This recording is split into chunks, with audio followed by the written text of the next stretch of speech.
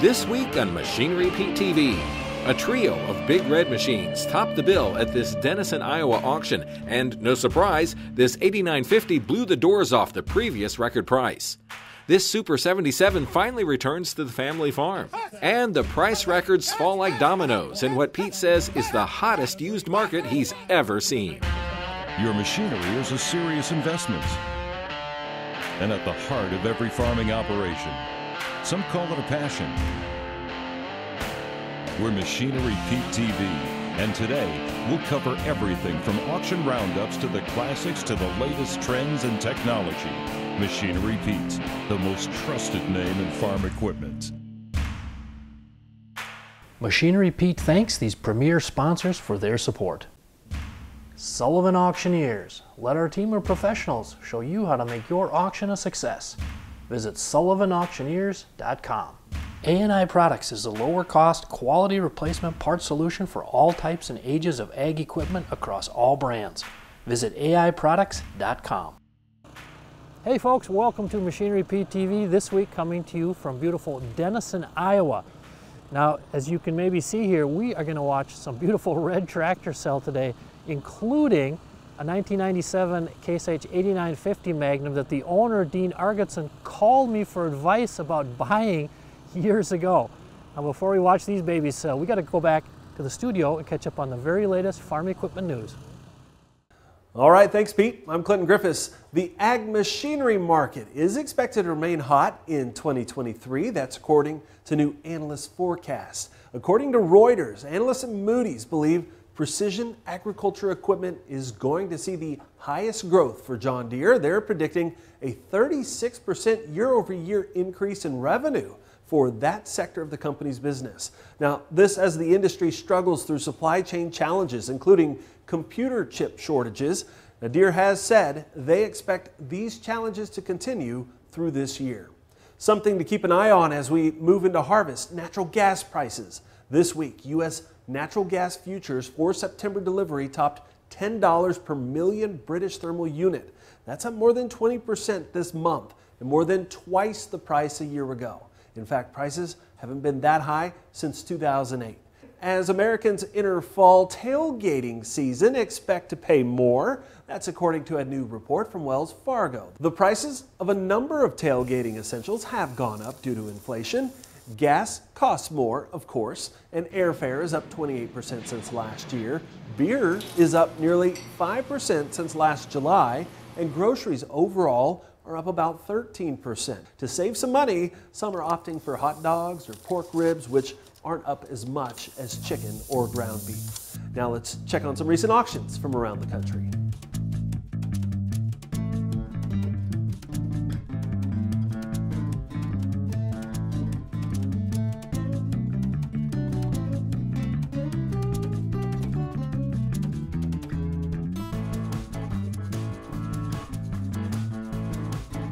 Now back to our host, Machinery Pete.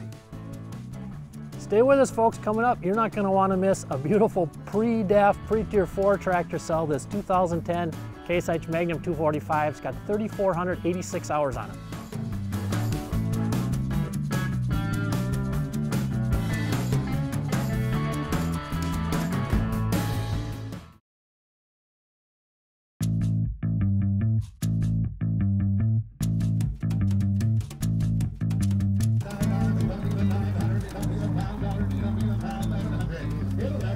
Hey folks, I'm here with auctioneer John Shaben with Shaben Auction Service. And John, nice little retirement sale we got here today. Oh, it is. We were visiting before. This is one of the real good ones. A true retirement. Both Dean and his wife Beth have worked hard their whole life, and getting a chance to enjoy retirement a little bit, rented out some land to some younger farmers. I mean, the whole thing sounds good to me. And then on top of obviously a really nice lineup of equipment all the way through here to merchandise. Smaller retirement auctions like this, John, boy, there's just not as many of them as there used to be, are there? You know, well, the truth of it is there's less. I mean, it's a trend we've seen for since the 20s. I mean, less people in agriculture. The volume still, we're producing more grain than we ever had. Our cattle volume has been good and all those things, but we're dealing with a few less people. So when several years where you would have had several auctions, but some of those, you know, weren't always under the best conditions. Right. So we don't kick our feet that we're not having very many. Yeah. We're darn happy when we get one like this. Well, folks, you know me, Mr. Auction Price Guy, Mr. Data Guy. Now, you want an interesting stat. How about this? The 2 highest auction prices ever on Case IH Magnum 245s with over 3,000 hours, both came on the same day, December 10th of 2021. We saw one go for $99,500 in Minnesota and one for $95,000 in Iowa. And today, we're going to watch a 2010 Magnum 245 with 3,486 hours sell.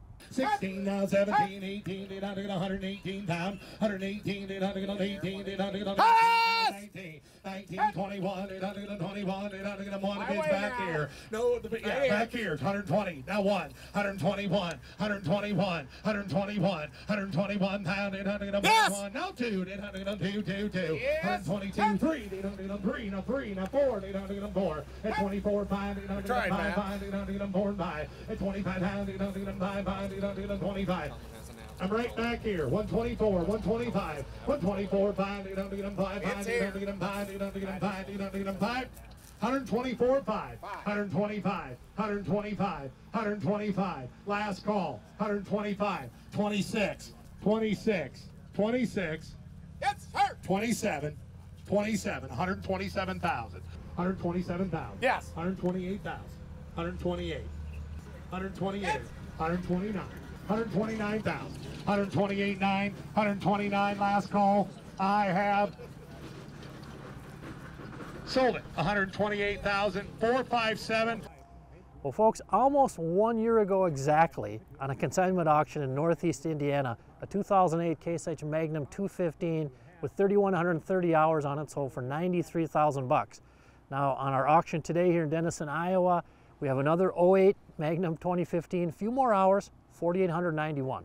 81,000, 1, 2, 2, 3, 3, 83, 3, 4, Austin, you're out, 84, 5, 85, 6,000, 10, 85, 6,000, 85, 6,000, Will you done? 85, 6,000, where you at? Right back here? Right, what we at? 4 or 5? 84 5 is what we got. 84,000 is what we got. 85, 84 5. 84 5, 84,000, 5,000, 85,000. We're on the corner, right? Yep. 84,000, 85,000, 85,000. Are y'all done?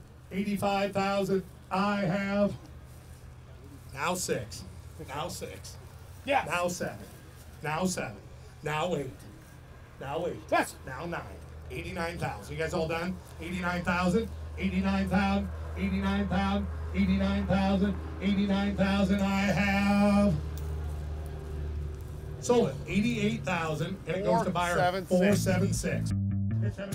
Here are a few more items that sold on today's sale. 7,500 I have. Anybody else?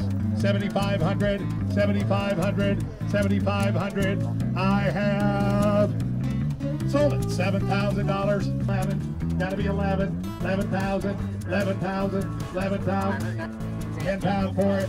10 pound for it. 10 pound for it. I have sold it. 97.50. 15,000, 15,000, 15,000, 15,000, 15,000, 15,000. You want to get 15? Anybody else get 15? I have sold it. 14. For farmers working to lift, change, and repair tires on their home farms, check out the Tire Grabber at thetiregrabber.com. What's that piece of equipment worth? Check out Machinery Pete's auction prices for the answer. Free to view, updated daily, all types of equipment. Go to machinerypete.com and click on the auction tab, then auction price data.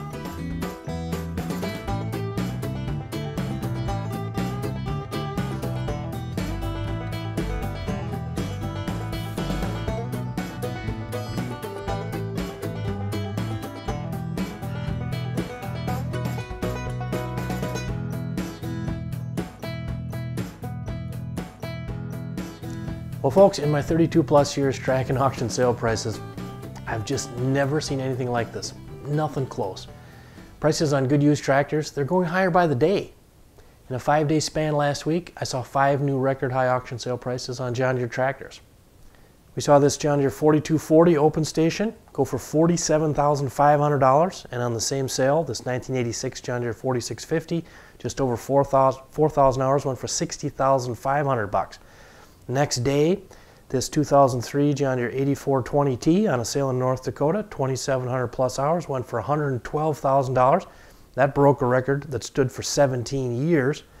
The next day, on an auction in Indiana, this 2011 John Deere 7530 Premium, 1,900 plus hours on it, went for $167,000, broke the record by a mere $49K. And then 2 days later, on an auction in Indiana, this 1990 John Deere 4955 two-wheel drive, 2,499 hours, went for $70K. But we're not going to focus on any of those, because last week on one day on 2 auctions, I saw 4 more record prices on New Holland tractors. So let's go to Tullahoma, Tennessee, where this T5050, 2,570 hours with a loader, went for $44,000. That same day, last Saturday, in Indiana, they had 3 more record prices on New Hollands, including this 2009 T8010, 1,386 hours, went for $120. This 2012 T7235, 551 hours, went for $106.5, and this 2015 T5115 with a loader, 439 hours, went for $68K. So folks, right now, doesn't matter what color that tractor is or where it sells, the prices are going up, up, up. Welcome back to Tractor Tales, folks. Come along with me this week. We're going to head to Illinois for a really cool family story on an Oliver Super 77. The tractor you're looking at is a 1956 Oliver Super 77. It was bought brand new in '57 by my great-grandpa Herbert Colbert. It was used on the farm. It was the first tractor on this farm that had hydraulics on it. It was bought for the main reason of my great-grandpa had terrible arthritis and couldn't trip the cultivator lever. And my grandpa at the time was in 7th grade and wasn't hardly big enough to pull on a trip lever either, so they found a tractor with some hydraulics, and it was used until it got parked. It sat parked in a shed until about 2004, and my grandpa was either scrap it or move it on down the road, and my grandpa gave it away to a neighbor down the road, and 2005 he restored it and added it to his collection. And I knew where the tractor was sitting at, and every time I drive by I think one of these days I'm gonna get that tractor back. And it wasn't too long before we got a phone call that said they was gonna sell them, and I said, well, it needs to come here. And so it got the chance to come back home. You could almost call it a one-owner tractor, just the guy who restored it got to hang on to it and enjoy it for a while. So I have a little boy who's 2 years old, and I sure would like to see him drive around on it one day. So that would make the 5th generation of somebody on this family farm that's drove that tractor. So I'd be more than happy to see it still running in a few more years and on down the line. Folks, don't turn that dial. Coming up, we have Classic Red Power, the feature tractor on our show today. Dean's 1997 Case IH 8950. It's got 5,677 hours on it.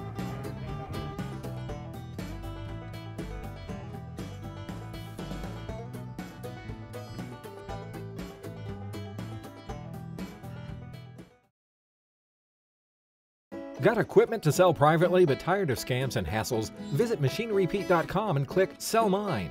MachineryPete.com, the simple and secure way to buy and sell equipment online.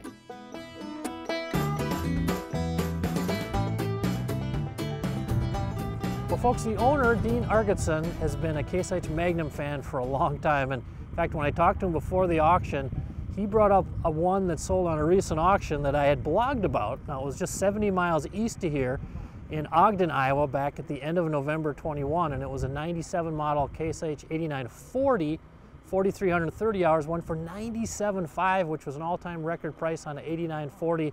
Beat the record from 11 years ago by $5,500. Now today, our feature, a Magnum on the sale today, is Dean's 97 8950, 5,677 hours. How about 50? At 50,000. At 51. At 51, 2. At 53, 3, 3, 4, 5, 55, 6, 7. At 57, 8, 9, 6, 8. At 61, 1, 2, 2, 2, 2. At 2, 3, 3, 4, 4, 4, 5. At 65,000, 6,000, 66,000. 66,000 here, 6,000, 65, 66,000 here, 65, 6,000, it's 66,000 here, 6,000, yes or no, gonna go? Yeah!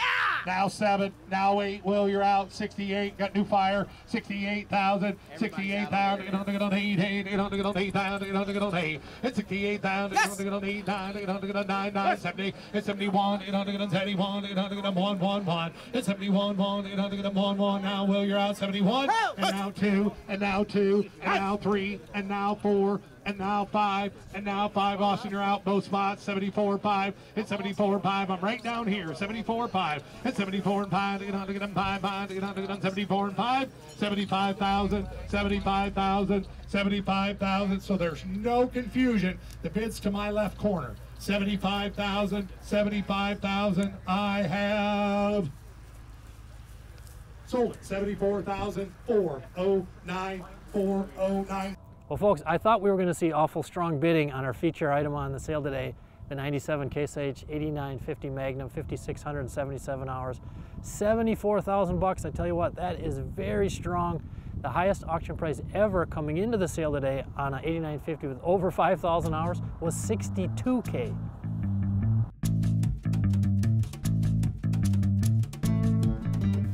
Well, folks, I think this is my favorite ever Ask Machinery Pete question. And I got it just the other day.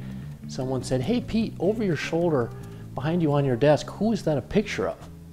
And that's actually my late grandfather, Comrade Peterson. Passed away in 1980 at the age of 73. I was 14 years old at the time. So let me take you back now and tell you a family story, show you how my family got involved in the farm equipment business.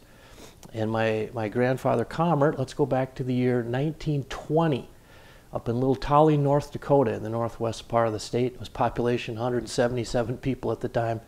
My grandfather went to the one-room schoolhouse. He was 13 years old.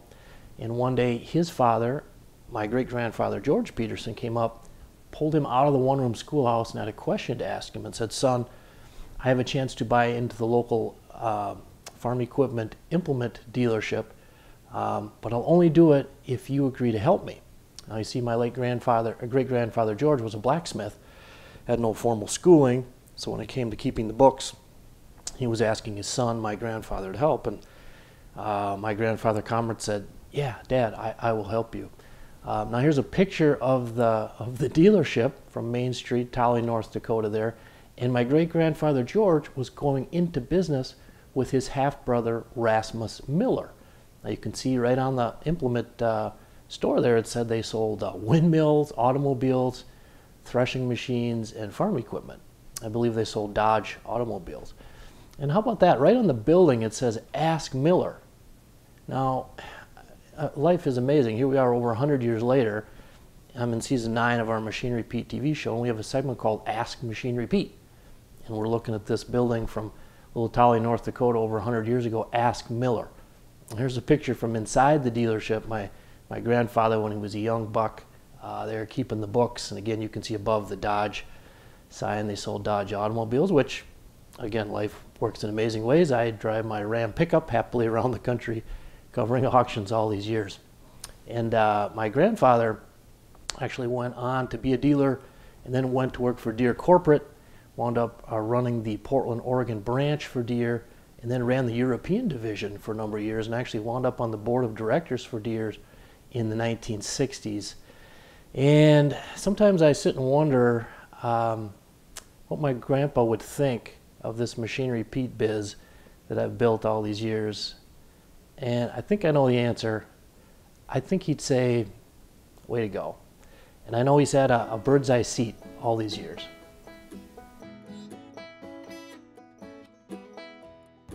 Well, folks, I hope you had fun today at the auction here in Denison, Iowa. Red hot bidding on the beautiful red tractors. $74,000 on that 8950. That's the fourth highest auction price ever on an 8950. How about that Magnum 245? 3,486 hours at 128. The previous high I'd ever seen on a 245 with over 3,000 hours was 99.5. Hey, tune in here next week back to Machinery Pete TV. We'll have some more auction prices for you to talk about. Machinery Pete thanks these premier sponsors for their support. Sullivan Auctioneers. Let our team of professionals show you how to make your auction a success. Visit sullivanauctioneers.com.